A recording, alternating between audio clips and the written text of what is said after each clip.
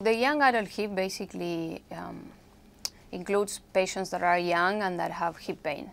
And there are two types of things that could make a young patient have hip pain. One is impingement and the other one is hip dysplasia. So these are disorders that they're not so easy to understand if you are not really into it. And they are very important to treat, because if we don't treat them, these patients will progress to arthritis. And actually, like 60% of patients that have arthritis, they have had impingement or they have had dysplasia. And the thing about it is that there's only a certain window that you can treat these patients.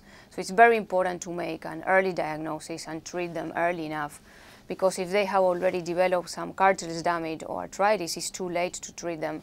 So I always tell my patients and the family that if they have a young patient that have hip pain, they should come and see us.